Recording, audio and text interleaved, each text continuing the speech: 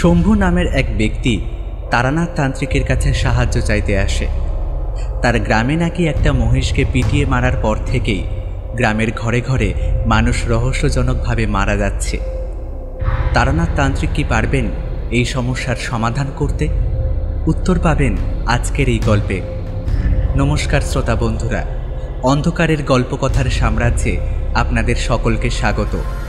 আমাদের আজকের নিবেদন লেখক ভাষান কৃষ্ণের কলমে তারানাথ তান্ত্রিক ফ্যানফিকশন মৃত্যুজম। গল্পের সূত্রধার ও গল্প পাঠে আমি শুভ। তারানাথের চরিত্রে ইন্দ্রনীল, অন্যান্য চরিত্রে অভিজিৎ, সাগ্নিক, সৌরভ, পার্থ ও শিউলি। শুরু হতে চলেছে আজকের গল্প তারানাথ তান্ত্রিক ফ্যানফিকশন মৃত্যুজম। মোরে কৃষি কাজ জানো না, মোরে কৃষি কাজ জানো না, এমন মানব জমিন রইল পতিত, আবাদ করলে ফলতো সোনা। মানব জমি রইল পতিত, আবাদ করলে ফলতো সোনা। মন রে কৃষি কাজ জানো না, মন রে কৃষি কাজ জানো না, কালী নামের দাউরে বেড়া। আরো দুজনের মৃত্যু হয়েছে বললেন, কিভাবে মৃত্যু হয়েছে তাদের? দুজনেই রাতে খেয়ে দিয়ে ঘুমিয়েছিল। একজন যেভাবে ঘুমিয়েছিল সেভাবেই মরেছে, আরেকজন উঠোনে মরে পড়ে রয়েছে। চোখ চেয়ে মরেছে, কিছু একটা দেখে সে খুব ভয় পেয়েছে। এবার আপনি কিছু একটা করুন ঠাকুর মশাই, নইলে একে একে তো সবাই মারা পড়ব। আমার প্রাণের চেয়ে প্রিয় এই গ্রাম আমারই চোখের সামনে উজাড় হয়ে যাচ্ছে ঠাকুর মশাই, আর আমি বসে বসে দেখছি, কিছুই করতে পারছি না। বড় অসহায় লাগছে ঠাকুর মশাই, কিছু তো অন্তত করুন। দণ্ডরাজ? দণ্ডরাজ কে উনি ঠাকুর মশাই? দণ্ডরাজ বলতে কি আপনি মৃত্যুর দেবতা যমরাজের কথা বলছেন? একদম সঠিক ধারণা করেছ তুমি, কিন্তু এখানে যমরাজ আসছে কোত্থেকে? এখনো বোঝনি তাই তো? আচ্ছা, হিন্দু ধর্মের প্রতিটা দেব বা দেবীর একটা করে বাহন রয়েছে জানো নিশ্চয়ই। যেমন পশুপতি শিবের বাহন নন্দী বা ষাঁড়, মা কালীর বাহন শ্রীগাল, ভগবান বিষ্ণুর বাহন গুডুর, মা সরস্বতীর বাহন হাঁস, দেবী লক্ষ্মীর বাহন পেঁচা, সিদ্ধিদাতা গণেশের বাহন ইঁদুর। একদম ঠিক বলেছ। ঠিক তেমন ভাবেই মৃত্যুর দেবতা যমরাজের বাহন কে জানো? যমরাজেরও আবার বাহন আছে নাকি? কই, কখনো শুনিনি তো। কেন, মৃত্যুর দেবতা বলে কি তিনি দেবতা নন? তা কেন, আমি সে কথা কখন বললাম? অবশ্যই তিনিও দেবতা। ঘটনার শুরুতেই মহিষের তাণ্ডবে গ্রামের ফসল নষ্টের কথা বলেছিলাম, মনে আছে নিশ্চয়ই? হ্যাঁ, তা তো আপনি কিছুক্ষণ আগেই বললেন যে পাগল মহিষের কথা, কিন্তু এর সাথে যমরাজের কি সম্পর্ক? আছে, সম্পর্ক আছে, গভীর সম্পর্ক আছে, কারণ মহিষ স্বয়ং যমরাজের বাহন। সেদিন আমি হাফ টাইম ডিউটি করে অফিস থেকে বাড়ি ফিরছিলাম।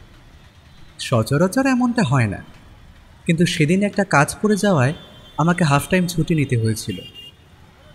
অন্যমনস্ক হয়ে রাস্তা পার হতে গিয়ে হঠাৎ একটা গাড়ির সামনে পড়ে যাই, আর একটু হলেই লরিটা আমাকে তার গ্রাস বানিয়ে নিচ্ছিল। ঠিক এমন সময় পেছন থেকে কেউ একজন আমাকে টেনে ধরে বাঁচিয়ে নেয়। আমি ছিটকে এসে পড়ি রাস্তার এপারে। মৃত্যুকে এত সামনে থেকে দেখে বুকটা ধরাস ধরাস করছিল। পেছন ফিরে তাকিয়ে দেখি কিশোরী দাঁড়িয়ে। নিজেকে সামলে নিয়ে বললাম, তুমি এখানে কি করছো? তার আগে তুমি বলো, তুমি এভাবে আনমনা হয়ে রাস্তা পারাপার হচ্ছিলে কেন? আমি না দেখলে আজকে তো পুরো হয়ে গেছিলে একদম। তা যা বলেছ, সত্যি ভায়া খুব বাঁচালে, বুঝলে? আর একটু হলেই। ধন্যবাদ ভায়া। আমি কিশোরীর হাত দুটো মুঠোয় ধরে ধন্যবাদ জানালাম, যদিও প্রাণদানের কাছে এই সামান্য ধন্যবাদ কিছুই নয়। কিশোরী বলল, আরে ধর, ওসব ছাড়ো, আগে বলো তো এত তাড়াহুড়ো করে অফিস ছুটি নিয়ে যাচ্ছটা কোথায়? আরে আর বলো না, তোমার বৌঠানের হুকুম, আজ তাকে বাপের বাড়ি পৌঁছে দিয়ে আসতে হবে। তাকে বাপের বাড়ি দিয়ে আমাকে আবার বাড়িও ফিরতে হবে।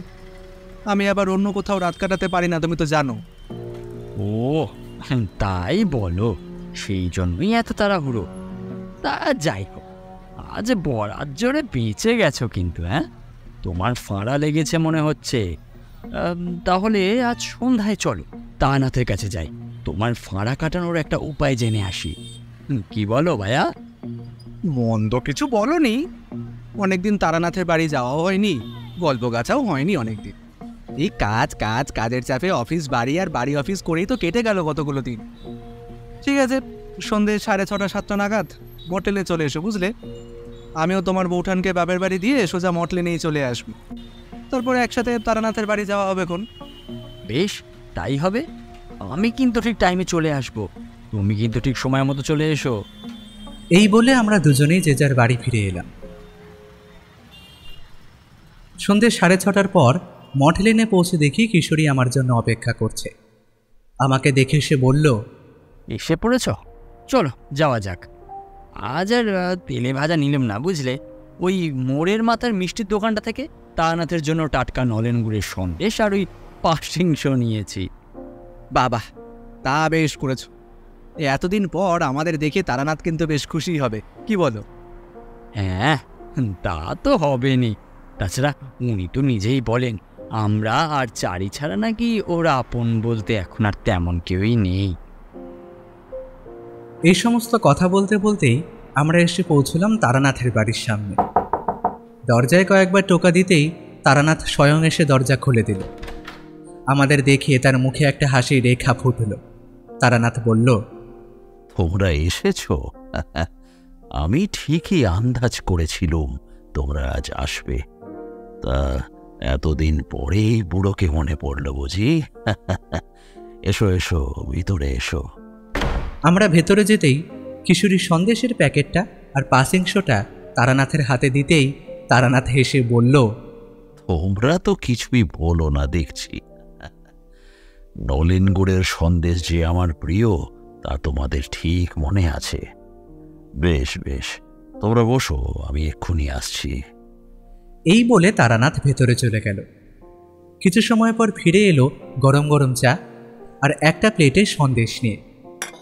ওগুলো আমাদের সামনে ছোট চৌকো টেবিলটার উপর রেখে বললেন, তোমাদের আজ বড় অধৈর্য দেখাচ্ছে, কিছু নিয়ে চিন্তায় আছো মনে হচ্ছে।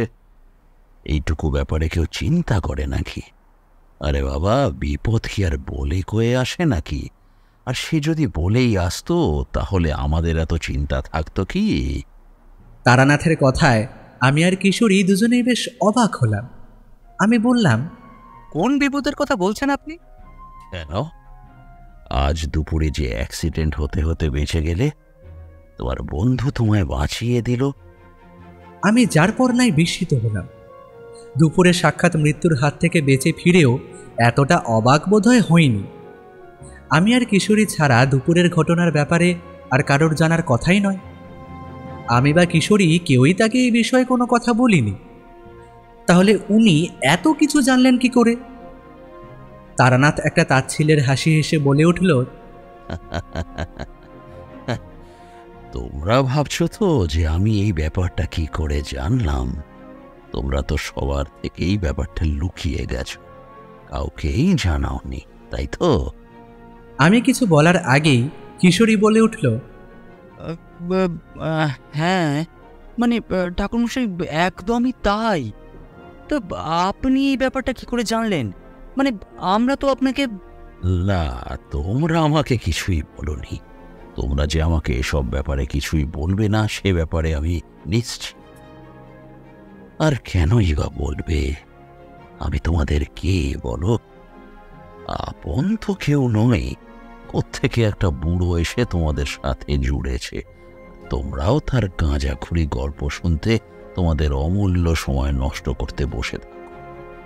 তারানাথের মুখ বেয়ে একরাশ অভিমান অভিযোগ হয়ে ঝরে পড়ল। আমি একটু আমতা আমতা করে বললাম, আপনি এমন করে বলছেন কেন ঠাকুরমশাই? আমরা কি আপনাকে আপন মনে করি না? এই যে আমরা রোজ রোজ আপনার বাড়িতে হানা দিই, তাকে কি বলি এমনি এমনি? আর আপনার গল্পের কথা যদি ধরি, হ্যাঁ, আপনার বলা সব ঘটনা আমরা সত্যি বলে ধরি না ঠিকই, কিন্তু একেবারেই যে অবিশ্বাস করি এই কথা আপনাকে কে বলল? আর বিশ্বাস করি না বললেই কি একেবারে উড়িয়ে দেওয়া যায়? নাকি আমরা উড়িয়ে দিতে পারি বলুন তো? আপনি আমাদের নিয়ে এমন চিন্তা করেন এ তো জানতাম না। এ কিন্তু আপনার ভারী অন্যায় ঠাকুরমশাই। ঠিক আছে, আপনি যখন চান না তখন এবার থেকে আর আমরা আর আসবো না আপনার কাছে। গল্প শোনান বলে বিরক্তও করবো না। এই চলো বিভূতি, চলো। উনি যখন চান না তখন এভাবে থেকে আর লাভ নেই। চলো চলো আমরা যাই। দেখলাম তারানাথের কথায় কিশোরীও বেশ চটে গিয়েছে। আমি আমতা আমতা করে বললাম, মানে চলে যাবে? আর আর আমার ফাঁড়া, মানে আমার ফাঁড়া কাটানোর কি হবে তাহলে? নিকুচে করেছে তোমার ফাঁড়া, ও ফাঁড়াটা তুমি অন্য কোথাও কাটিয়ে নিও। এখন চলো তো এখান থেকে। কিশোরী আর আমি উঠে পড়তেই যাচ্ছিলাম, কিন্তু বেগতিক দেখে তারানাথ কেমন একটা বিষণ্ণ মুখে অনুনয়ের সুরে বলল, আমার ঘাট হয়েছে বাবু, আর এমন কথা কখনো মুখেও আনবো না। বসো তো বাবু, বসো। ফাঁড়ার কথা বলছিলে না? আজ আমার জীবনের তেমনই এক অভিজ্ঞতার কথা তোমাদের শোনাবো। হ্যাঁ, অভিজ্ঞতা আর কি, সে তো আপনার গাঁজাখুরি গল্প। তারানাথকে খেপানো কিশোরীর এই এক বদ অভ্যেস। কিছুতেই এই অভ্যেসটা তার আর গেল না। নতুন গল্পটা এই বুঝি হাতছাড়া হয়ে যায় এই ভাবছি, কিন্তু আমাকে অবাক করে দিয়ে তারানাথ হেসে উঠল। না না না, আর শত চেষ্টা করলেও তুমি আর আমাকে খেপাতে পারবে না হে। রোজ রোজ ব্যাপারটা এখন আমার গা সওয়া হয়ে গেছে। তারানাথের থেকে এমন উত্তর সত্যি আমরা দুজন কেউই আশা করিনি। আমি অবশ্য নিশ্চিত হলাম এই ভেবে যে গল্পটা হাতছাড়া হওয়ার ভয়টা রইল না। কিশোরী প্লেট থেকে একটা সন্দেশ তুলে নিয়ে মুখে চালান করে দিয়ে বলল, ঠাকুরমশাই, এবার আপনার কোন গাঁজাখুরি গল্প, মানে সরি কোন কোন অভিজ্ঞতার কথা বলবেন বলছিলেন? বলুন বলুন, শুনি। তারানাথ তার কথায় পাত্তা না দিয়ে একটা সিগারেট ধরিয়ে নিয়ে তাতে একটা শুকটান দিয়ে ধোঁয়া ছেড়ে বলতে আরম্ভ করল। আজ তোমাদের যে ঘটনা বলতে চলেছি তাকে ভয়গ্রাহী নাকি ভয়হারী বলবো তা ঠিক বুঝে উঠতে পারছি না। আচ্ছা, তোমরা যমরাজের নাম শুনেছ? হ্যাঁ, মৃত্যুদাতা যম। হ্যাঁ, যমরাজ তো মৃত্যুর দেবতা। তারানাথ একটু হেসে বলতে আরম্ভ করল, হ্যাঁ, ঠিকই বলেছ, যমরাজ হলেন মৃত্যুর দেবতা। তখন আমি একটানা বেশ কিছুদিন সাধু সঙ্গ করে মায়ের জন্য মন কেমন করছিল বলে গ্রামের বাড়িতে মায়ের কাছে ফিরে গিয়েছি। বাবা গত হয়েছেন কয়েক বছর হয়েছে। বেশ কিছুদিন মায়ের হাতের রান্না খেয়ে বেশ আরামেই দিন কাটছিল। দিনের বেলা জমিতে ফসলের তদারকি করি, আর বিকেলের দিকে ছিপ নিয়ে ডোবায় মাছ ধরতে যাই। আর রাতে সেই জ্যান্ত মাছ ভাজা ভাত, সে কি স্বাদ, সে কি গন্ধ! এখনকার মাছে তেমন স্বাদ আর কোথায়। তখন কারো বাড়িতে মাছ ভাজা হলে বেপাড়ার লোকের নাকি সে গন্ধ পৌঁছে যেত। আর এখন একটা দীর্ঘশ্বাস ফেলে একটু থামল তারানাথ। কিশোরী বলল, আমার মা বাড়িও গ্রামে, জানেন তো। ছোটবেলায় আমরা মাস্তুতো ভাই বোনরা মিলে গ্রামের পুকুরে মাছ ধরেছি। ওনার ওই মামার বাড়ি যাওয়া হয় না। বড় হওয়ার অনেক জ্বালা, বুঝলে।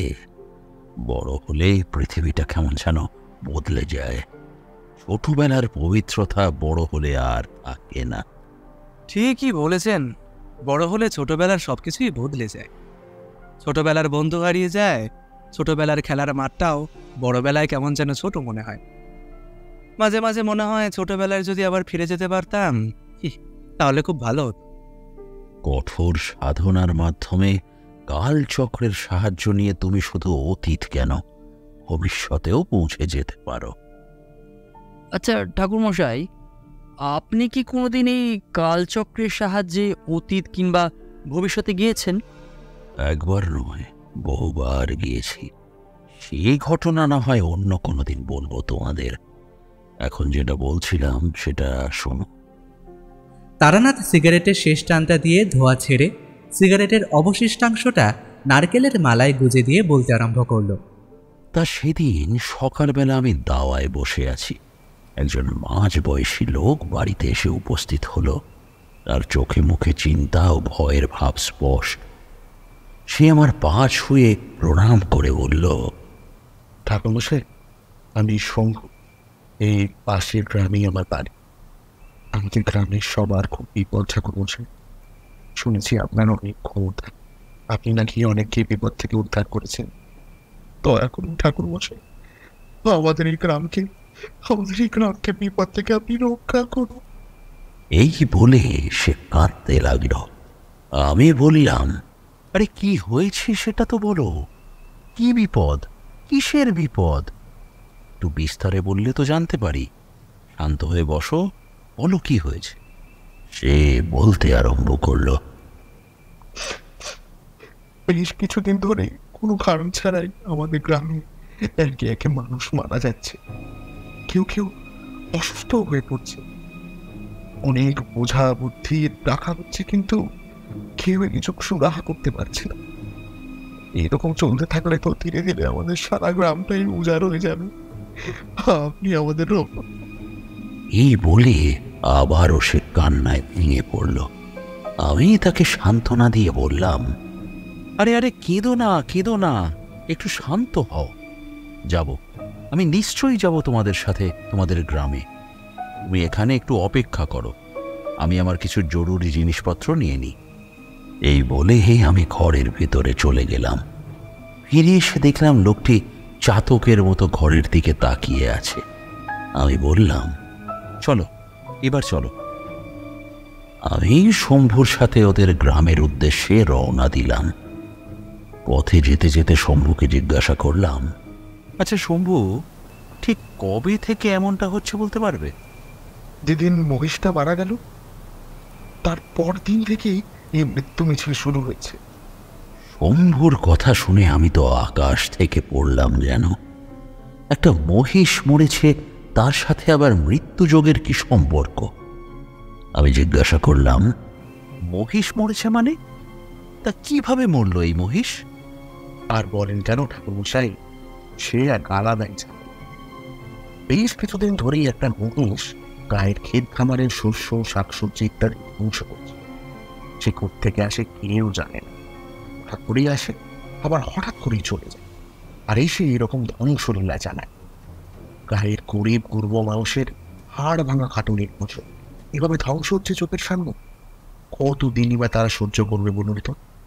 তাই একদিন সকলে মিলে পরামর্শ করে পাহারা দিয়ে মহিষটাকে পাকড়াও করে। রাগে সবাই রীতিমতো পুষছিল না। তাই রাগের চোটে লাঠি সোটা দিয়ে যে যা বাড়ল মহিষটাকে প্রহার করতে লাগলো, সকলে মিলে। স্ত্রী ভাষাও তখন বেরিয়ে আসছিল গ্রামবাসীদের মধ্যে। এতদিন অনেক ক্ষতি করেছিস আমাদের, একাই পাগল করে ছেড়েছিস গ্রামের সবাইকে, এদের পর খেদ ধ্বংস করেছিস। আজকে তোকে বাগে পেয়েছি, আজ তোকে আমি ছাড়ছি না। মারো মারো মারো বেটাকে মারো। কোথাও জায়গা পেল না, আমাদের গাঁই আসতে হলো বেটাকে। যার গায়ে যত ঝাল ছিল সব মিটিয়ে নিল মহিষটাকে নিয়ে। গ্রামবাসীদের এই অসম্ভব প্রহার সহ্য করতে না পেরে মহিষটা মারা যায়। আর তারপর দিন থেকেই মৃত্যু মিছিল শুরু হয়ে গেল সারা গায়ে। কি করছে কিছুই বুঝতে পারছে না। কেউ জ্বরে পড়ছে তো আর উঠছে না, আবার আবার কেউ রক্তবমি করছে। আর কোনো উপায়ন্ত না দেখি আপনার কাছে ছুটে এলাম ঠাকুর মশাই। এই বলে থামল শম্ভু। আমিও আর কোনো কথা বললাম না। শম্ভুদের গ্রামে এসে যখন পৌঁছলাম তখন দুপুর গড়িয়ে গিয়েছে। গ্রামের সীমানায় প্রবেশ করতেই আমার গাটা কেমন যেন অজানা আশঙ্কায় শিউরে উঠল। মনে হলো এতক্ষণ যে হাওয়া হালকা হয়ে শরীরে আরাম প্রদান করছিল, এই গ্রামে প্রবেশ করতেই সেই হয় কেমন ভারী হয়ে দমবন্ধকর পরিস্থিতির সৃষ্টি করছে। বাতাসে কেমন যেন পোড়া পোড়া গন্ধ ভেসে বেড়াচ্ছে। থমথম করছে গ্রামের চারিদিকে। জনমানুষের দেখা তেমন পাওয়া যাচ্ছে না। কি ব্যাপার? মৃত্যু ভয়ে কি তাহলে মানুষগুলো বাড়ি থেকে বেরোনো বন্ধ করে দিল না? আমি একটু থমকে দাঁড়িয়ে গেলাম। আকাশের দিকে তাকিয়ে দেখলাম কয়েকটা শকুন গোল হয়ে পা খেতে খেতে উড়ে বেড়াচ্ছে আকাশে। রক্তই ভালো ঠেকল না। গ্রামের কিছুটা পথ গিয়েছি, এমন সময় মাথার কাছে কয়েকটা কাক তারস্বরে চেঁচিয়ে উঠল। হঠাৎ করে এমন শব্দে যে কেউ ভয় পেয়ে যাবে। শম্ভু ভয় পেয়ে আমার দিকে কিছুটা সরে এলো। ভয়ঙ্কর কিছু একটার আশঙ্কা আমার বুকের মধ্যে দামামা বাজাচ্ছিল। ঠিক কি ঘটনা ঘটছে এই গ্রামে? আমি কোনো প্রশ্ন না করে শম্ভুর সাথে একটা দৃষ্টি বিনিময় করলাম। ওর চোখে মুখে ভয়ের ভাব স্পষ্ট। আমরা আবার এগিয়ে যেতে লাগলাম। সে যে ঠিক কেমনতর অনুভূতি তোমাদের ঠিক বলে বোঝাতে পারবো না। কিন্তু একটা মহিষ মারা গেছে, এটার এমন কি ব্যাপার? আবার তার সাথে গ্রামের মানুষের মৃত্যুরই বা কী সম্পর্ক? রোজ রোজ তো কত প্রাণী মারা যায় এমন করে। কথাটা কিশোরী বলে উঠল ঠিকই, কিন্তু এমন একটা প্রশ্ন আমার মাথাতেও ঘুরছিল বটে। তাই আমিও বলে উঠলাম, তাহলে কি ওই মহিষের কোনো বিশেষত্ব ছিল নাকি? তোমাদের এই একটা বড় দোষ। পুরোটা না শুনেই তোমরা প্রশ্ন করতে শুরু করো। রে বাবা, আগে পুরো ঘটনাটা শোনো, তারপরে না হয় প্রশ্ন করবে। এই বলে তারানাথ আবারও হেসে উঠল। তারপর হাসি থামিয়ে একটা দীর্ঘশ্বাস ফেলে বলতে আরম্ভ করল।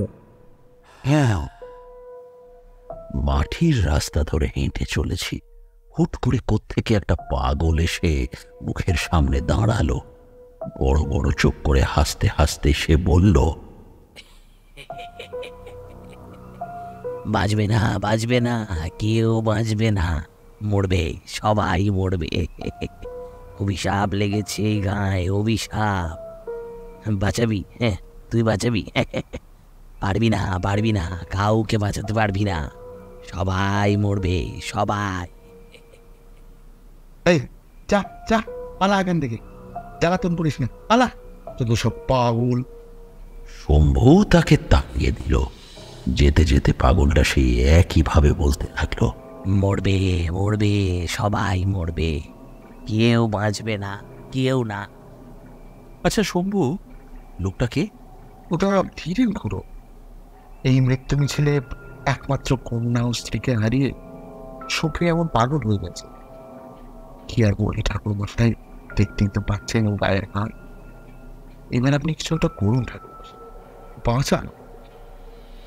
আমি মুখে আর কিচ্ছু বললাম না। আপন মনে চিন্তা করতে করতে পথ হাঁটতে থাকলাম। গ্রামটাকে ছোট বলা চলে না, মোটের উপর বেশ বড় গ্রাম। হ্যাঁ, কম করে হলেও 500-550 গৃহস্থের বাস। গ্রামের মধ্যেখানে অবস্থিত জমিদার বাড়ি। শম্ভু আমাকে সেইখানেই নিয়ে গেল। জমিদারকে উদ্দেশ্য করে শম্ভু বলল, অনেক কষ্টে ঠাকুরমশাইকে নিয়ে এলাম জমিদার বাবু। জমিদারের চোখ মুখ বলে দিচ্ছে অত্যন্ত চিন্তা ও শোকে তিনি বিহ্বল হয়ে আছেন। তবুও জোর করে মুখে একটা হাসির রেখা টেনে আনার চেষ্টা করে হাত জোর করে নমস্কার জানালেন। তারপর বললেন, আমাকে ক্ষমা করবেন ঠাকুরমশাই, এই ঘোর বিপদের দিনে আপনাকে এভাবে তড়িঘড়ি ডেকে আনতে হলো। আমি আপনার কথা আগেই শুনেছিলাম, তাই এই বিপদের দিনে আপনি ছাড়া আর কারোর কথা আমার মাথায় এলো না। এতক্ষণে আপনি এই সমস্তটাই শুনেছেন বোধ হয়। গ্রামবাসীরা তো একে একে যাচ্ছেই, আমার বড় ছেলে অরুণেশকেও বাঁচাতে পারলাম না ঠাকুরমশাই। এখন আপনি এর কিছু একটা বিধান করুন ঠাকুরমশাই, কিছু করুন। এই বলে জমিদার একটা দীর্ঘশ্বাস ফেলল। আমি তাকে আশ্বস্ত করে বললাম, আমার সাধ্যের মধ্যে যতটুকু আমি পারি ততটুকু অবশ্যই চেষ্টা করব জমিদারবাবু। এখন সবই তার হাতে, আমি তো নিমিত্ত মাত্র। চলো শম্ভু। এই বলে আমি ফিরে আসতে যাচ্ছি, জমিদারবাবু বললেন, কি আপনি কোথায় চললেন ঠাকুরমশাই? গ্রামের পুরো পরিস্থিতি তো আমাকে দেখতে হবে জমিদারবাবু, না হলে তো আমি কিছুই বুঝতে পারবো না। আর শম্ভুই আমাকে এই কাজে সঙ্গ দেবে। হ্যাঁ, তা না হয় হবে, কিন্তু আপনি তো এখনই এলেন, একটু খাওয়া দাওয়া করুন, বিশ্রাম করুন, তারপর না হয় আবার বেরোবেন। শম্ভুরও দেখলাম একই মত। সে বলল, সেই ভালো ঠাকুরমশাই, এবার এটা আপনি বিশ্রাম করুন, ওবেলা আমি এসে আপনাকে নিয়ে যাব। অগত্যা তাদের কথা মানতে হলো। আর এমনিতেও পথশ্রমে ক্লান্ত ছিলাম, একটু বিশ্রাম নেওয়াটা দরকার ছিল। তাই বললাম, ঠিক আছে তাহলে, তুমি বিকেলে এসে আমায় নিয়ে যেও। শম্ভু ঘাড় নেড়ে সমর্থন জানিয়ে জমিদার বাড়ি থেকে বেরিয়ে গেল। জমিদার বাড়ির একটা ঘরে আমার বিশ্রামের ব্যবস্থা হয়েছে। এই শোকের সময়ও অতিথি আপ্যায়নে কোনো ত্রুটি রাখেননি জমিদার মশাই। কত সব অতিরঞ্জিত ব্যঞ্জনে থালা সাজালেন দ্বীপ্রাহরিক আহারের। ভাত, ডাল, তরকারি, 5 রকম ভাজা, শুক্তো, মাছের ঝোল, চাটনি, পায়েস, মিষ্টি ইত্যাদি খাদ্য সম্ভারে পরিপূর্ণ আমার সম্মুখের থালাখানি। জমিদার বিনয় করে বললেন, ত্রুটি মার্জনা করবেন ঠাকুরমশাই, এই সামান্যই আয়োজন করতে পারলাম, আপনি গ্রহণ করলে আমি খুশি হব। এটা কি আপনি সামান্য বলছেন? এতটা গ্রহণ করার সাধ্য বোধহয় আমার নেই। তা বললে কি করে চলবে ঠাকুরমশাই? আপনি আমার অতিথি, তাছাড়া আপনাদের মতো ব্রাহ্মণদের সেবা করার সুযোগ তো আর রোজ রোজ হয় না, তাই এইটুকুনি যদি গ্রহণ না করেন তাহলে তো। জমিদারের বিনয় দেখে বেশ পুলকিত হলাম। এসে বললাম, বেশ বেশ, আমি চেষ্টা করছি। এতটা পথ কেটে আসার পরে বেশ খিদে পেয়ে গিয়েছিল। খিদের মুখে এমন রাজকীয় খাবার দেখে আর নিজেকে সামলাতে পারলাম না। তৃপ্তি ভরে পুরো খাবারটাই শেষ করলাম। আজ যেন খিদেটা একটু বেশিই ছিল, না হলে এতটা খাবার আমি একা খেতে পারবো কখনো ভাবিনি। খেয়ে বেশ তৃপ্তি পেলাম। এরপর আমি আমার জন্য যে ঘরটা বরাদ্দ করা হয়েছে সেই ঘরটিতে গেলাম বিশ্রামের জন্য। সাদা ধবধবে বিছানায় গা এলিয়ে দিলাম। পথশ্রমের ক্লান্তির কারণে তাড়াতাড়ি চোখ লেগে গেল। তন্দ্রাটা লেগেছে কি লাগেনি, এমন সময় আমার মুদিত চোখের সামনে ভেসে উঠল এক অদ্ভুত দৃশ্য।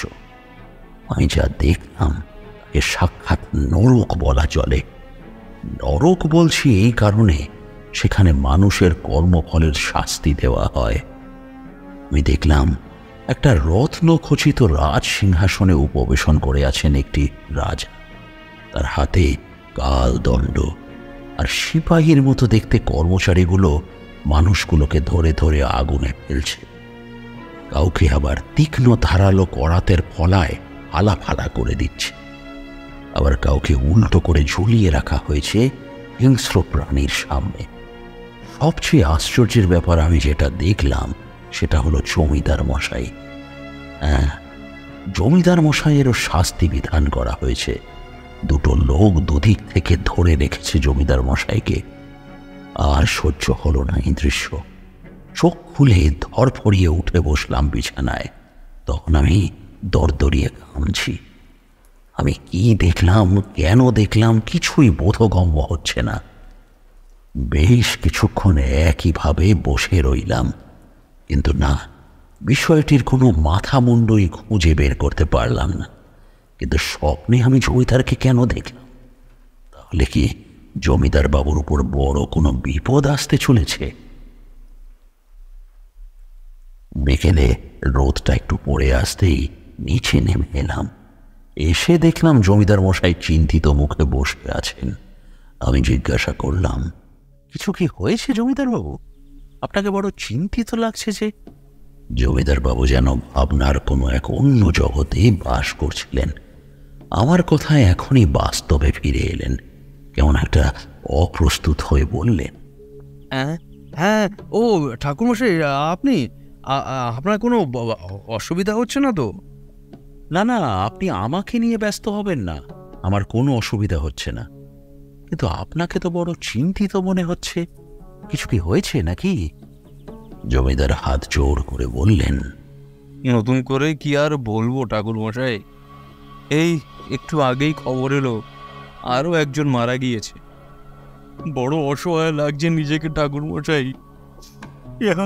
এবার আপনি কিছু একটা করুন, বাঁচান আমাদের এই বিপদ থেকে ঠাকুরমশাই, দয়া করে বাঁচান। বলতে বলতে কেঁদেই ফেললেন শেষে। আমি তাকে আশ্বস্ত করে বললাম, আপনি শান্ত হন, শান্ত হন আপনি। আমি অবশ্যই চেষ্টা করে দেখব যদি কিছু করতে পারি। আমার দেখা স্বপ্নের ব্যাপারে তাকে কিছুই জানালাম না। মনটা বড়ই বিচলিত হয়ে রইল আমার। কিছুক্ষণ পর শম্ভু এলো। উদ্বিগ্ন স্বরে সে বলল, আপনি কিছু একটা করুন ঠাকুরমশাই, এভাবে চলতে থাকলে তো গ্রামের একটা মানুষও আর বেঁচে থাকবো না, জনশূন্য হয়ে পড়বে পুরো গ্রামটা। কিছু একটা করুন ঠাকুরমশাই। গ্রামের লোকের এই রকম অবস্থার কথা শুনে খুবই কষ্ট হলো। আমাকে এদের জন্য কিছু একটা করতেই হবে। আমার উপর ভরসা করে বসে আছে। আমি শম্ভুকে বললাম, চলো শম্ভু, গ্রামের অবস্থাখানা একবার দেখে আসি। হ্যাঁ চলুন। জমিদার মশাই, আমরা আসছি, আপনি একটু সাবধানে থাকবেন। এই বলে জমিদার বাড়ি থেকে বেরিয়ে এলাম।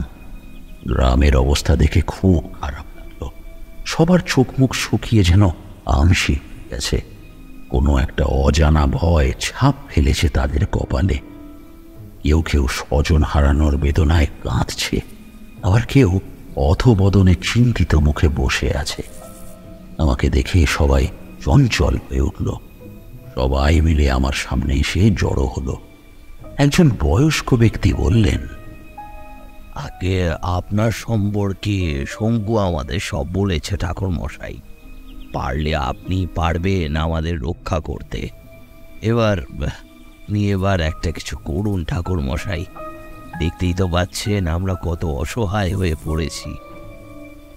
একটি নারী, সর্বোপরি একজন মা, কাঁদতে কাঁদতে ছুটে এসে হাত জোড় করে আমার পায়ের সামনে এসে পড়লেন। আমার ছেলেটাকে বাঁচান ঠাকুরমশাই। এই 2 দিন হলো জ্বরে পড়েছে, শরীরের তাপ একটুও নামছে না। গত সপ্তাহে স্বামীকে হারিয়েছি।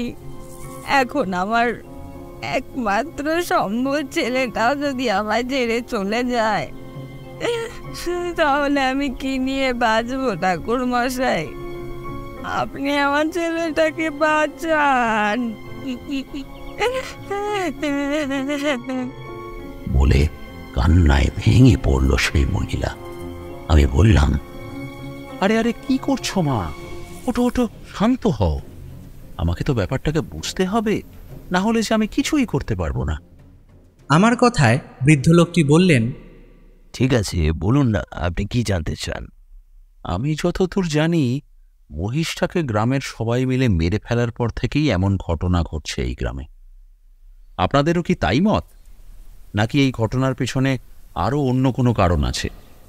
আমার কথাটি শুনে গ্রামের লোকেরা একে অপরের মুখ চাওয়াচাওয়ি করতে লাগলো। তাদেরকে থামিয়ে গ্রামের লোকেদের মধ্যে থেকে বয়োজ্যেষ্ঠ লোকটি বলে উঠলেন, মশাইয়ের নির্দেশে এতদিন আমরা সমস্ত সত্যিটা লুকিয়ে রেখেছিলাম, কিন্তু এখন ব্যাপারটা আমাদের বাঁচা মরার কারণ হয়ে উঠেছে। তাই আমার মনে হয় জমিদার মশাইয়ের সামনেই এই আলোচনা হওয়াটা ভালো। কথাটা শুনে আমি বেশ অবাক হলাম। বললাম, ঠিক কোন ঘটনার কথা বলছেন আপনি? না ঠাকুর মশাই, এ ব্যাপারে আমরা কিছুই বলতে পারবো না। একমাত্র জমিদার মশাই এই ব্যাপারে আপনাকে সমস্তটা বলতে পারবেন। বুঝতে পারলাম এমন কিছু ঘটনা এরা জানে, কিন্তু এরা নিজের মুখে সে কথা আমায় বলতে পারবে না, কারণ কোনো বিশেষ কারণে এদের বারণ আছে সেই কথা বলা। এরপর আমি আর কথা বাড়ালাম না, আরও কিছুক্ষণ গ্রামের এদিক ওদিকটা একটু ঘুরে নিয়ে জমিদার বাড়িতে ফিরে এলাম। এসে দেখলাম গ্রামের কিছু লোক জমিদার বাড়িতে এসে হাজির হয়েছে। আমাকে দেখে সবাই বিচলিত হয়ে উঠল। কেউ কেউ বলল, ওই তো ঠাকুর মশাই এসে গেছে। আপনারা এত অস্থির হচ্ছেন কেন? একটু স্থির হন, আমাকে পুরো ব্যাপারটা জানতে দিন। এবার আপনি বলুন জমিদার মশাই, আসল ঘটনাটা কি? আমার কথায় জমিদার মশাই একটু লজ্জিত হলেন, মাথা নত করে বললেন, প্রথমেই আপনাকে পুরো ব্যাপারটা আমার বলা উচিত ছিল ঠাকুর মশাই, কিন্তু আমি লজ্জায় বলতে পারিনি। আপনি আমাকে ক্ষমা করবেন। আমার কাছে ক্ষমা চেয়ে লজ্জা দেবেন না। আমি বুঝতেই পেরেছি কোনো এক বিশেষ কারণে আপনি সত্যটা গোপন করেছেন। এখন পুরোটা আমাকে খুলে বলুন, না হলে আমি কিন্তু কিছুই করতে পারবো না। হ্যাঁ, বলবো ঠাকুর মশাই, সবটাই বলবো আপনাকে। জমিদার মশাই বলতে শুরু করলেন, আজ থেকে বছরখানেক আগেকার ঘটনা ঠাকুর মশাই। এই গ্রাম থেকে একে একে অনেক মানুষ উধাও হয়ে যেতে থাকে। প্রত্যেক দিন আমার কাছে খবর আসতে থাকে, কোনো না কোনো পরিবার থেকে একজন করে মানুষ উধাও হয়ে যাচ্ছে। গুপ্তচর লাগিয়ে আমি জানতে পারি আমার অত্যন্ত কাছের একজন ঘর শত্রু বিভীষণ হয়ে উঠেছে। আমারই বিরুদ্ধে ষড়যন্ত্র করে সে আমারই সর্বনাশ করতে চায়। সে আর কেউ নয়, সে আমার ভাই সমরেন্দ্র। আমার ভাই সমরেন্দ্র আমারই ওপর শত্রুতা করতে গোপনে তন্ত্রচর্চা শুরু করে, আর তন্ত্রের অপব্যবহার করে সিদ্ধিলাভের আশায় নরবলি দিতে শুরু করে। আর এদিকে রটিয়ে দেয় আমি নাকি মানুষগুলোকে অপহরণ করে গোপন কুঠুরিতে বন্দি করে রেখেছি। এরপর গ্রামবাসীরা জমিদার বাড়ি ঘেরাও করে। তৎক্ষণাৎ আমি লেঠেল দিয়ে সমরেন্দ্রকে ধরে আনি এবং সবাইকে পুরো ঘটনাটা জানাই। সমরেন্দ্রকে ধিক্কার জানিয়ে বলি, ছি সমরেন্দ্র, তুই আমার নিজের মায়ের পেটের ভাই, এটা বলতে আজ আমার লজ্জা করছে। ছি তুই এতটা নিচে নামতে পারলি? তোর সম্পত্তি চাই সেটা তুই বলতেই পারতিস, তা না করে তুই এরকম একটা জঘন্য কাজ করলি। হ্যাঁ, বংশ পরিচয়ের কথা একবারও চিন্তা করলি না? সমরেন্দ্র খলখলিয়ে হেসে উঠল, তারপর বলল,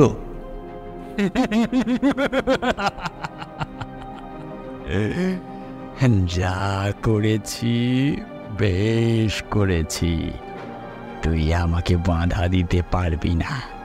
ছেড়ে দে আমাকে আমার সাধনায় সিদ্ধি লাভ করতেই হবে।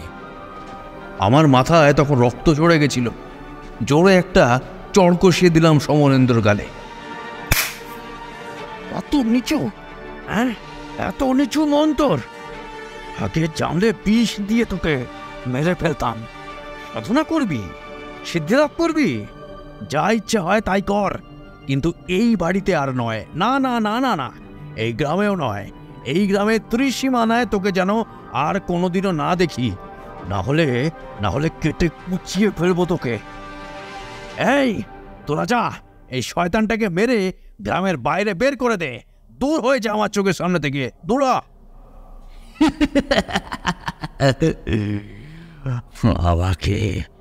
আমাকে গ্রাম থেকে তড়িয়ে দিয়ে সুখে থাকবি ভেবেছিস? না না না, এই গ্রামের কাউকে আমি সুখে থাকতে দেব না। এরপর লেঠেলরা মারতে মারতে সমরেন্দ্রকে গ্রামের বাইরে বের করে দেয়। কিছুদিন পর খবর পাই সমরেন্দ্র মারা গেছে। তারপর থেকে সব ঠিকই চলছিল ঠাকুরমশাই, কিন্তু বেশ কিছুদিন আগে থেকেই কোনো এক শক্তির দ্বারা গ্রামের চাষিদের ফসল নষ্ট হওয়া শুরু হয়। অনেক পাহারা বসিয়েও কোনো কাজ হলো না। পরে জানা গেল এক মহিষের দ্বারা এই ঘটনাগুলো ঘটেছে। কিন্তু মহিষটা কোত্থেকে এলো, কিভাবে এলো, আমরা কেউই তা জানি না। তারপর থেকেই তো শুরু হয়েছে এই মৃত্যু মিছিল। সমরেন্দ্র প্রতিশোধ নেবে বলেছিল, তাহলে কি ওই কোনোভাবে? তার মানে আপনি সন্দেহ করছেন যে আপনার ভাই এই অঘটনের পেছনে কোনোভাবে দায়ী, তাই তো? হ্যাঁ ঠাকুরমশাই, গ্রামের সকলেও তাই ধারণা করছে। এরপর আমি গ্রামবাসীদের উদ্দেশ্যে বললাম, ঠিক আছে, আপনারা এখন সবাই যে যার বাড়িতে ফিরে যান। প্রয়োজনে আমি নিজে আপনাদের কাছে চলে আসব। এর মধ্যে যদি কোনো বিপদ ঘটে আমাকে অবশ্যই জানাবেন। না, আর কোনো দিক থেকেই কোনো প্রশ্ন এলো না। আমার কথায় সায় দিয়ে গ্রামবাসীরা ফিরে গেল। আমি ঘটনাটার সাথে পুরোপুরিভাবেই অপরিচিত। এখনও আমি বুঝতে পারছি না ওই পাগল মহিষের সাথে গ্রামের লোকেদের মৃত্যুর কি সম্পর্ক থাকতে পারে। এদিকে আমার মন বলছে আবারও কোনো নতুন বিপদ আসতে চলেছে। গোধূলির সূর্য ক্লান্ত হয়ে ধীরে ধীরে ঘুমের দেশে পাড়ি দিল। হলুদ ম্লান আলো নিভে গিয়ে অন্ধকার নেমে এলো। গ্রামের রাতটা যেন একটু বেশি তাড়াতাড়ি নামে। রাত নামার সাথে সাথেই গ্রাম সহ গোটা জমিদার বাড়ি কেমন যেন নিস্তব্ধ থমথমে হয়ে উঠল। কোথাও কোনো সাড়া নেই। কেউ যেন মন্ত্র বলে মায়া চাদরে ঘুম পাড়িয়ে দিয়েছে গোটা গ্রামটাকে। মাথার মধ্যে বিভিন্ন রকমের চিন্তা ঘুরপাক খাচ্ছিল, তাই রাতে আর বিশেষ কিছু এলাম না। ওই কলা আর দুধ সহযোগে একটু অল্প আহার করে ঘরে এলাম। কিছুতেই ঘুম আসছিল না। ঘরের মধ্যে পায়চারি করতে লাগলাম। মাথার মধ্যে একরাশ চিন্তা ভিড় করে আছে। জমিদার বাবুর ভাই যদি মারা গিয়ে থাকে, তাহলে কি এই গ্রামের উপর কোনো অর্থনীতির প্রভাব রয়েছে, নাকি এর পিছনে অন্য কোনো শক্তি রয়েছে? পরক্ষণেই ভেবে দেখলাম, এটা যদি কোনো ওর শরীরের কাজ হতো, তাহলে নিশ্চিতভাবে গ্রামবাসীদের আরও নৃশংস মৃত্যু হতো। কিন্তু তা তো হয়নি। কেউ জ্বরে মরেছে, কেউ হৃদযন্ত্র বিকল হয়ে মরেছে, আবার কেউ কোনো কারণ ছাড়াই মৃত্যুর কোলে ঢলে পড়ছে। তাহলে কি কারণ থাকতে পারে এই ঘটনার পিছনে? মাথার ভেতরটা তখন যেন পুরোটাই অন্ধকার। কিছুই বুঝতে পারছি না কি করব। না, এই সময় চঞ্চল হলে চলবে না। মাথাটা স্থির রাখা অত্যন্ত প্রয়োজন। ভেবে ঠিক করলাম ধ্যানে বসব। যে বাবা সেই কাজ। মেঝেতে আসন পেতে পদ্মা আসনে বসলাম। চোখ বুঝলাম। আমার মনোযোগ অজ্ঞাত চক্রে স্থির। মনে মনে গুরুর দেওয়া বীজ মন্ত্র জপ করতে লাগলাম। ধীরে ধীরে আমার চোখের ভিতর খুলে গেল আর এক পর্দা। একই স্থানে সে যেন এক অন্য জগ। দেখলাম একটা জঙ্গল, ঘুটঘুট অন্ধকার। একজন সাধক সামনে ধুনি জ্বালিয়ে তার আরাধ্য দেব বা দেবীর মন্ত্র জপ করছেন। সাধকটিকে দেখতে হুবহু জমিদার বাবুর মতো। বেশ কিছুক্ষণ মন্ত্র জপের পর ধুনির আগুন দপ করে নিভে গেল। সেই নিভে যাওয়া ধুনির ভিতর থেকে একটা আগুনের গোলা বেরিয়ে এসে পড়ল সেই সাধকের উপর। সাথে সাথেই প্রাণ হারালেন সেই সাধক। বুঝতে অসুবিধা হলো না যে এটাই জমিদার মশায়ের ভাই সমরেন্দ্র। পরক্ষণেই সেই দৃশ্যপট নিভে গিয়ে আমার চোখের সামনে ভেসে উঠল আর একটা অন্য দৃশ্য। একটা গ্রাম্য রাস্তা, সোনার ফসলে পরিপূর্ণ মাঠঘাট, সর্বোপরি একটি সুখী গ্রাম্য চিত্র। হঠাৎই সেই গ্রামে দেখা দিল একটি বিপর্যয়। পাগলাটে এক মহিষ এসে লণ্ডভণ্ড করছে সমস্ত ফসলি জমি। তাই নিয়ে গ্রামবাসীর দুর্ভোগের শেষ নেই। পরক্ষণে কি হয়েছিল তা আমি জানি, কিন্তু এরপরে আমার চোখের সামনে ভেসে উঠল সেই দৃশ্য যা আমি দুপুরবেলা স্বপ্নে দেখেছিলাম। সেই নৃশংস হত্যা লীলা, নির্মম পরিণতি, আর সেই সিংহাসনে অধিষ্ঠিত এক রাজা যার নির্দেশে দণ্ড নির্ধারিত হচ্ছে, অর্থাৎ ইনি দণ্ডরাজ। আমি আর সহ্য করতে পারলাম না। মাথাটা কেমন ঝিমঝিম করে উঠল। আমি জ্ঞান হারিয়ে মাটিতে পড়ে গেলাম। যখন জ্ঞান ফিরল তখন সকাল হয়ে গিয়েছে এবং আমি মেঝেতে নয় বিছানায় শুয়ে আছি। চোখ খুলে দেখলাম আমার মাথার সামনে বসে আছেন জমিদার মশাই, পায়ের সামনে বসে আছে শম্ভু। ধরফড়িয়ে উঠে বসলাম বিছানায়। প্রশ্ন করলাম, কি হয়েছিল আমার, আর আপনারা এত সকালে? আমার অবাক ভাব দেখে শম্ভু বলল, আপনার কি হয়েছিল ঠাকুরমশাই? আপনি ওভাবে মেঝেতে পড়েছিলেন কেন? গ্রামে আরও 2টো মৃত্যু ঘটেছে। এই খবরটা দিতেই শম্ভু সকাল সকাল হাজির হয়। তারপর আমরা দুজনে মিলে আপনাকে খবরটা জানাতে এই ঘরে আসি, আর এসে দেখি আপনি মেঝেতে অজ্ঞান হয়ে পড়ে আছেন। আপনার কি হয়েছিল ঠাকুরমশাই? এই বলে জমিদার বাবু ও শম্ভু প্রশ্নাতুর দৃষ্টিতে আমার দিকে তাকিয়ে থাকল।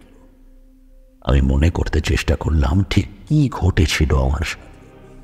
ধীরে ধীরে সমস্তটাই মনে পড়ল, কিন্তু ওনাদের এসব কিছুই জানতে দিলে চলবে না। সে কথা চেপেই বললাম, আরও 2 জনের মৃত্যু হয়েছে বললেন? কিভাবে মৃত্যু হয়েছে তাদের? দুজনই রাতে খেয়ে দিয়ে ঘুমিয়েছিল। একজন যেভাবেই ঘুমিয়েছিল সেভাবেই মরেছে, আর একজন উঠোনে মরে পড়ে রয়েছে।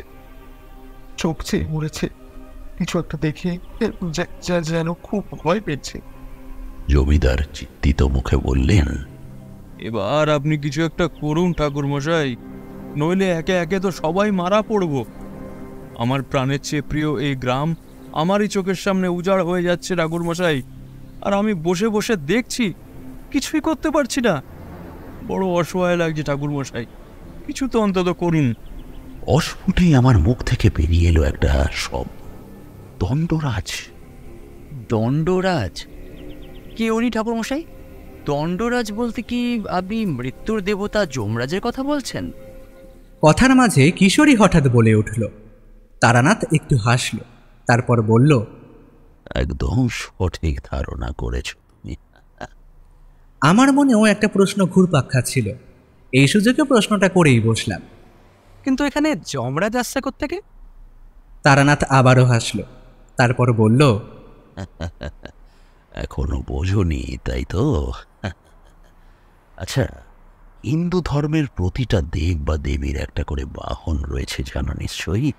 যেমন পশুপতি শিবের বাহন নন্দী বা ষাঁড়, মা কালীর বাহন শ্রীগাল, ভগবান বিষ্ণুর বাহন গুড়, মা সরস্বতীর বাহন হাঁস, দেবী লক্ষ্মীর বাহন পেঁচা, সিদ্ধিদাতা গণেশের বাহন ইঁদুর।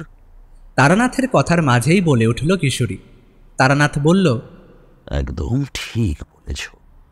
ঠিক তেমনভাবেই মৃত্যুর দেবতা যমরাজের বাহনকে জানো? যমরাজেরও আবার বাহন আছে নাকি? ওই কখনো শুনিনি তো। বলে উঠলাম আমি। আমার কথা শুনে তারানাথ একটু রহস্যময়ভাবে হাসল, তারপর বলল, কেন, মৃত্যুর দেবতা বলে কি তিনি দেবতা নন? তা কেন? আমি সে কথা কখন বললাম? অবশ্যই তিনিও দেবতা। ঘটনার শুরুতেই মহিষের তাণ্ডবে গ্রামের ফসল নষ্টের কথা বলেছিলাম, মনে আছে নিশ্চয়ই? হ্যাঁ, তা তো আপনি কিছুক্ষণ আগেই বললেন যে পাগল মহিষের কথা, কিন্তু এর সাথে যমরাজের কি সম্পর্ক?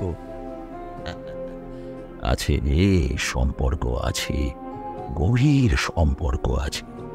কারণ মহিষ স্বয়ং যমরাজের বাহন। কি বলছেন ঠাকুরমশাই? এইটা তো জানতাম না।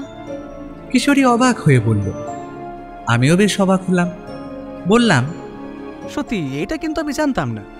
তোমাদের না জানারই কথা। হিন্দু ধর্মে এত দেব দেবী রয়েছেন, তাদের কজনকেই বা আমরা জানি? কত ভিন্ন ভিন্ন সব রূপ তাদের। সবাই তারা আলাদা আলাদা কর্মের জন্য আলাদা আলাদা রূপ পেয়েছেন এবং পরিচিতি পেয়েছেন। যাগে সেসব কথা। এখন তারপর কি হলো শোনো। তারানাথ আবার বলতে আরম্ভ করল। আমার মুখে দণ্ডরাজ কথাটা শুনে জমিদার মশাই জিজ্ঞাসু দৃষ্টিতে আমার দিকে তাকিয়ে বললেন, দণ্ডরাজ? দণ্ডরাজ মানে কি বলছেন ঠাকুর মশাই? আমি এই প্রশ্নের কোনো উত্তর দিলাম না।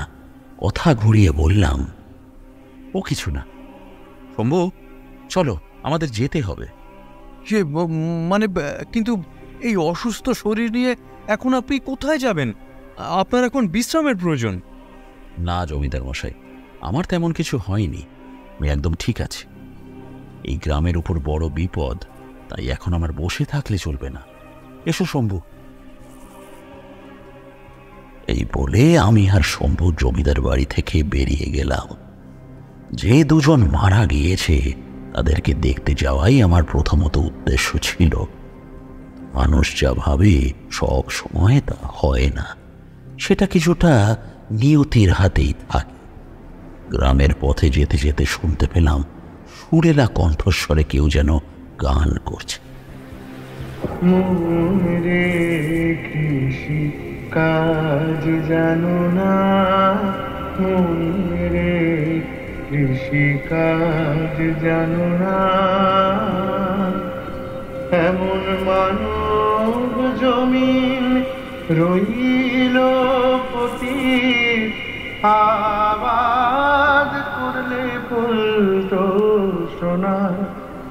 মানব জমিন রইল পতিত, আবাদ করলে ফুলতো সোনা। মনে রে। শম্ভুকে বললাম, শম্ভু, কোথাও থেকে একটা গান ভেসে আসছে মনে হচ্ছে না?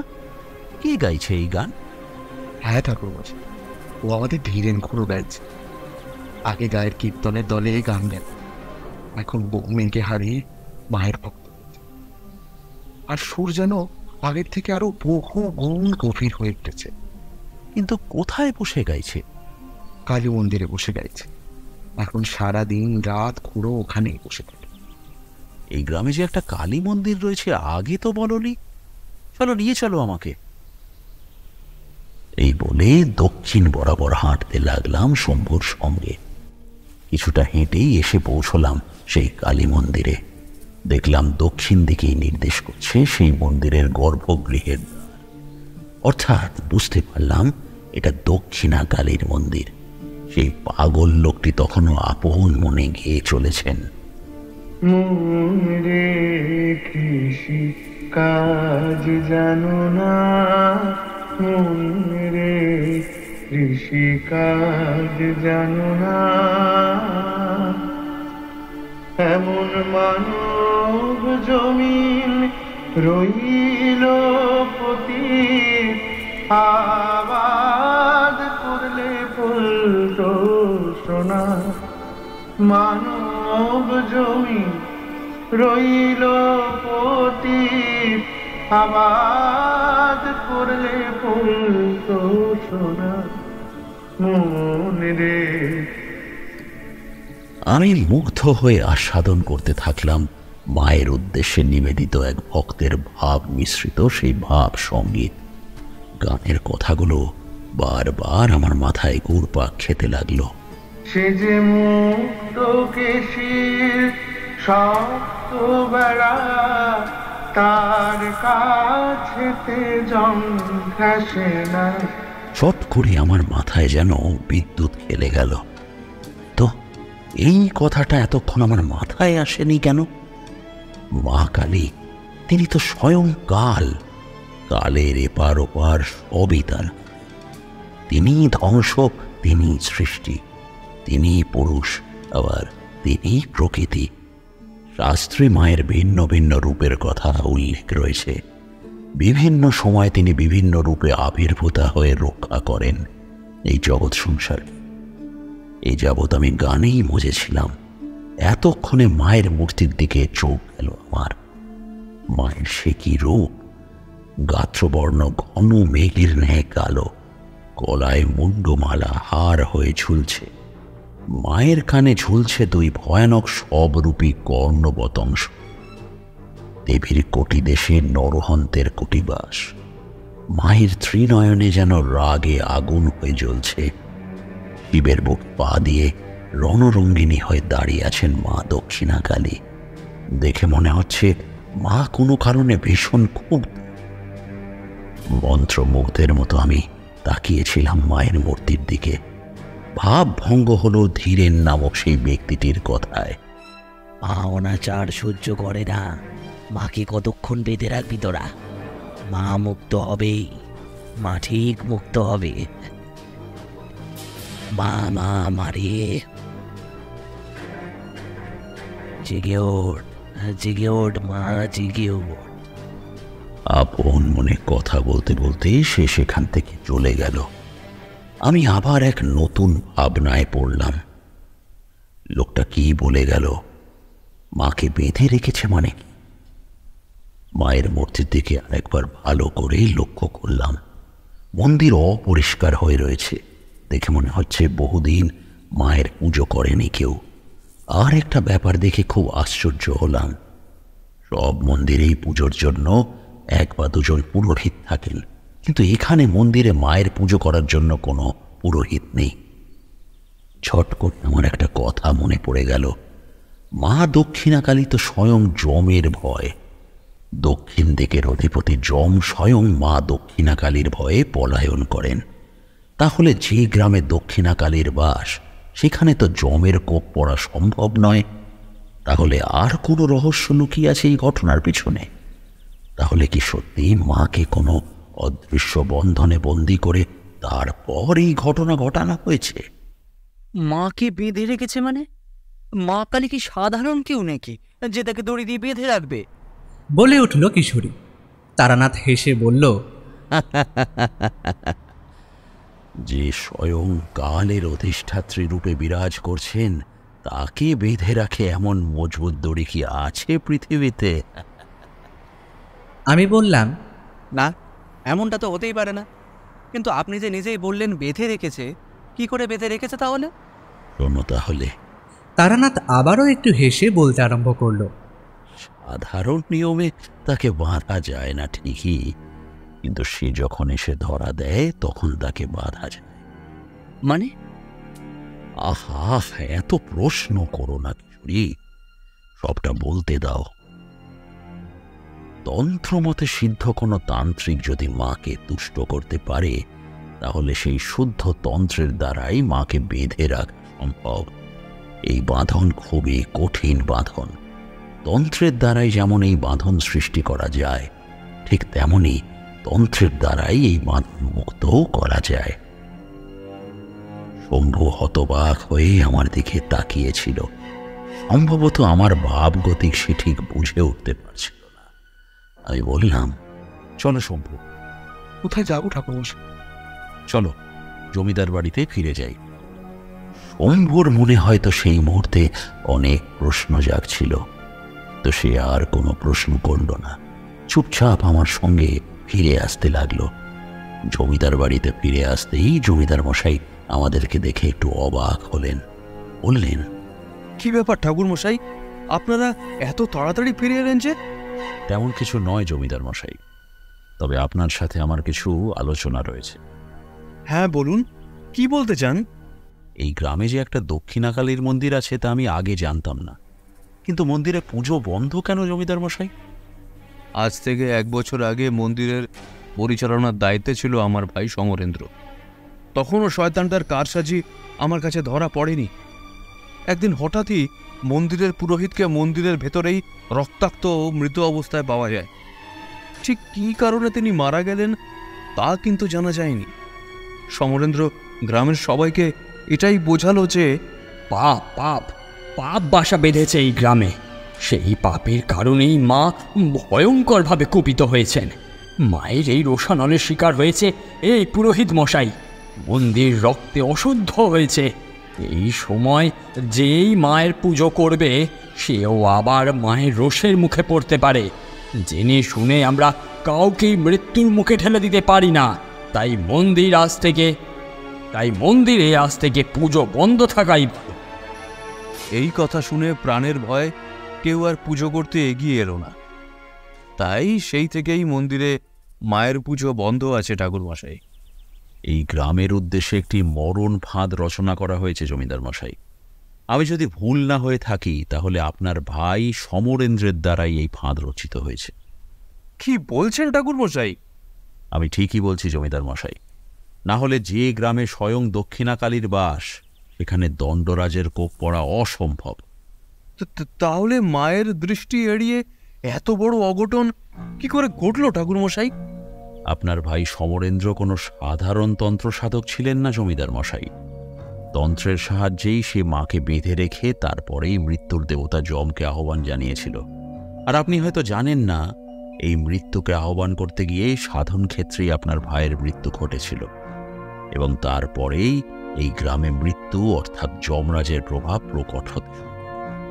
কি বলছেন ঠাকুরমশাই? হ্যাঁ, এত কিছু ঘটে গেল আর আমি কিছুই জানতে পারলাম না।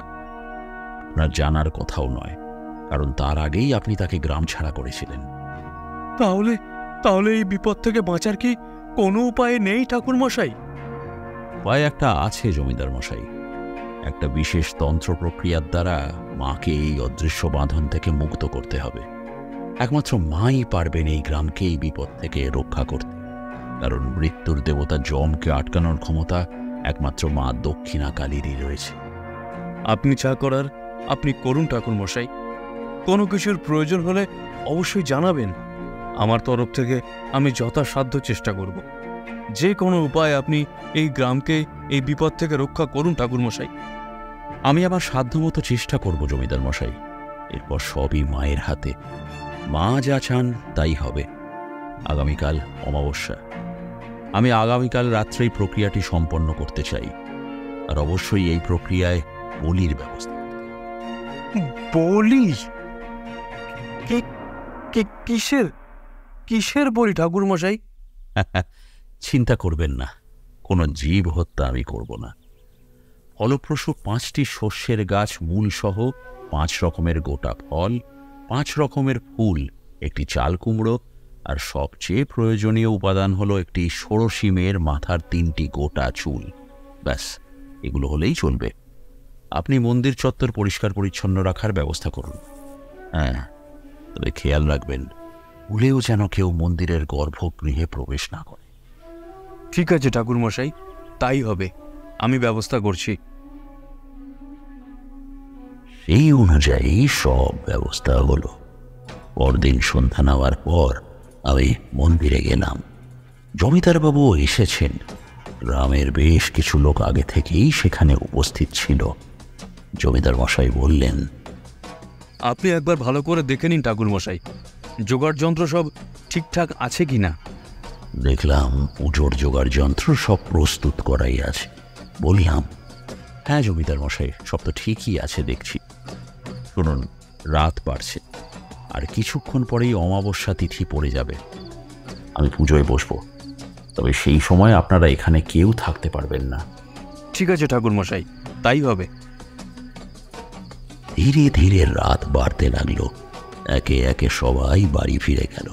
শুধু শম্ভু আরও বেশ কিছুক্ষণ আমার সাথে ছিল, আমার হাতে হাতে পুজোর জোগাড় করছিল। অমাবস্যা তিথি শুরুর কিছু মুহূর্ত আগে আমি তাকে বললাম, এবার তুমি বাড়ি যাও শম্ভু, আমি এবার পুজোয় বসবো।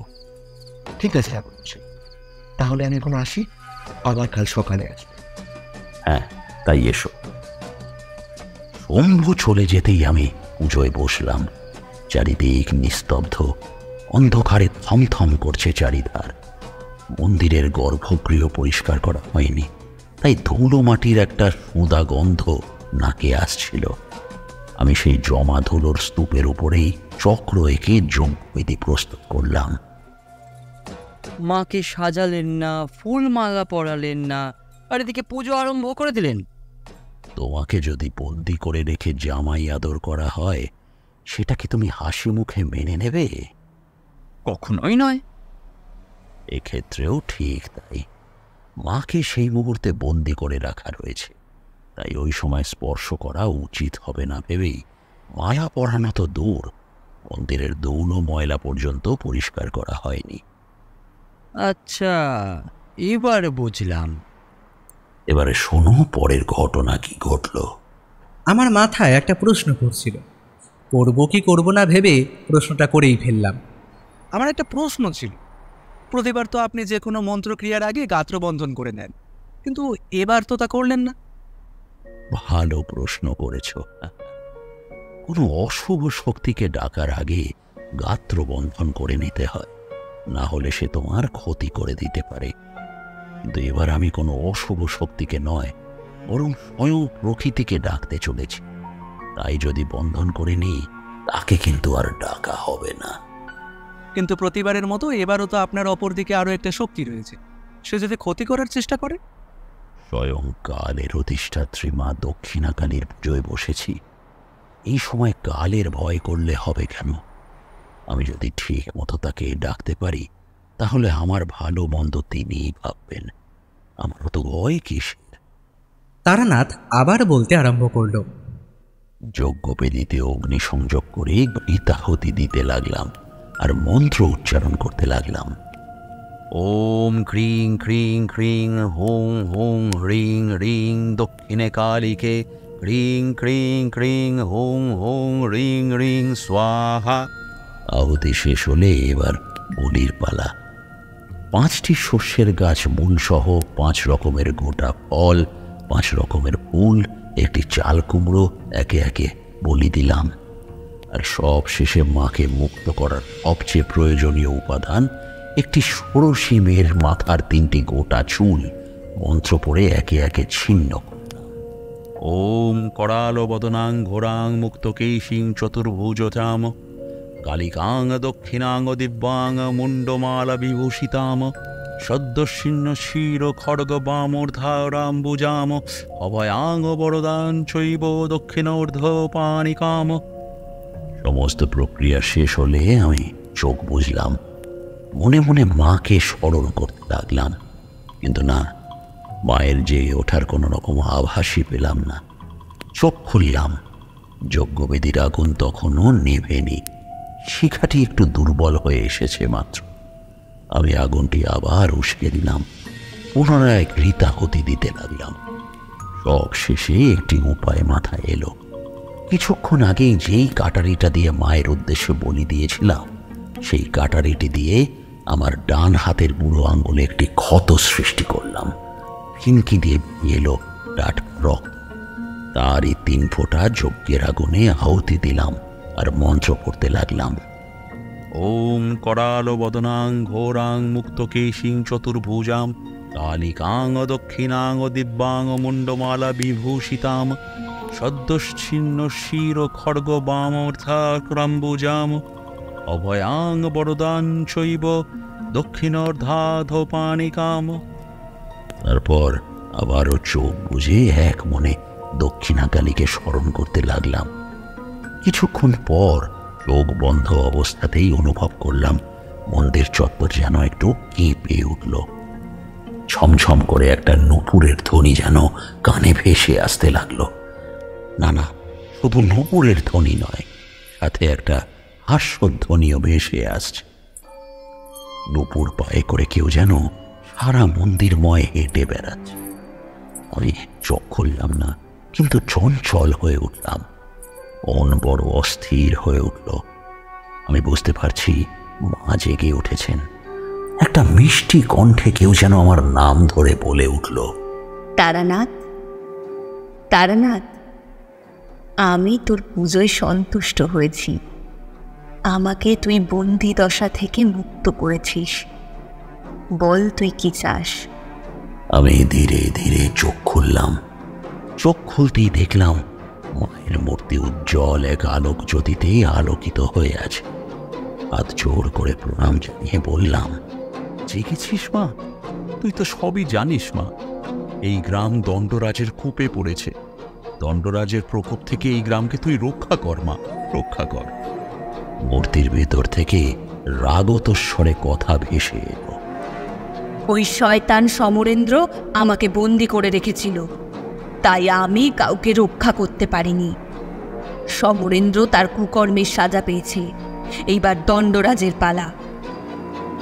আমি অবশ্যই এই গ্রামকে রক্ষা করব তারানাথ, তোর মঙ্গল হোক। এটুকু বলা মাত্রই সেই জ্যোতির্ময় আলো মিলিয়ে গেল। হঠাৎই প্রবল ঝড় উঠল, যেন বিশ্বজুড়ে কেউ তাণ্ডব নৃত্য করে বেড়াচ্ছে। আমি মন্দিরেই বসেছিলাম। বসে থাকতে থাকতে ভোরের দিকে চোখটা লেগে এসেছিল। ঘুম ভাঙল জমিদারের ডাকে। ঠাকুরমশাই, ঠাকুরমশাই, শুনতে পাচ্ছেন ঠাকুরমশাই? হ্যাঁ হ্যাঁ, কি? ও, আপনারা এসে গেছেন? হ্যাঁ, এই চোখটা একটু লেগে এসেছিল আর কি। সবারই চোখে প্রশ্ন। এক্ষুনি যেন সমস্ত প্রশ্নবান ছুটে আসবে আমার দিকে।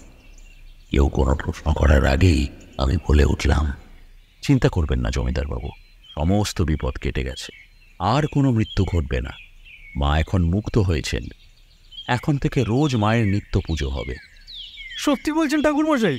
হ্যাঁ, আপনাকে যে কি বলে ধন্যবাদ জানাবো, এই গ্রামকে আপনি এত বড় একটা বিপদের হাত থেকে রক্ষা করলেন। আমাকে ধন্যবাদ জানানোর কোনো প্রয়োজন নেই, যা করার সব মা দক্ষিণাকালী করেছেন। উপস্থিত সবাই একসাথে বলে উঠল, জয় মা দক্ষিণাকালীর জয়। এরপর থেকে সেই গ্রামে আর কোনো বিপদ ঘটেনি। আমি তার একদিন পরেই সেখান থেকে নিজের বাড়িতে ফিরে এসেছিলাম। এই দেখো, গল্প বলতে বলতে তো অনেক রাত হয়ে গেল, তোমাদের তো বাড়ি ফিরতে দেরি হয়ে যাবে। সত্যি ঘড়ির দিকে আমাদের খেয়াল ছিল না। তারানাথের কথায় ঘড়ির দিকে তাকিয়ে দেখলাম 10:05। চলো কিশোরী, অনেক দেরি হয়ে গেল। কিশোরী তারানাথকে উদ্দেশ্য করে বলল, ঠাকুরমশাই, তাহলে আমরা এখন আসি, আপনি সাবধানে থাকবেন কিন্তু। শুনছিলেন লেখক ভাষান কৃষ্ণের কলমে তারানাথ তান্ত্রিক ফ্যানফিকশন মৃত্যুজম। সম্পাদনা, ডিরেকশন এবং ভিডিওর ভিজুয়াল ইফেক্টসে প্রায়ণ গোস্বামী। শব্দ পরিকল্পনা, মিশ্রণ এবং আবহ সৃষ্টিতে ওয়েভ সেশন স্টুডিও। পোস্টার ডিজাইনে কৃষ্ণেন্দু মণ্ডল। কেমন লাগলো আজকের গল্পটি? ভালো লাগলে অবশ্যই আমাদের সাবস্ক্রাইব করে আমাদের সাথে থাকুন এবং লাইক ও কমেন্টের মাধ্যমে আপনার মতামত জানান। এরকম গল্প যদি আরও শুনতে চান তাহলে প্লিজ আমাদের কমেন্টের মাধ্যমে জানান। দেখা হবে নতুন কোনো গল্পে। ততক্ষণের জন্য শুভরাত্রি। ভালো থাকবেন এবং সকলকে ভালো রাখবেন।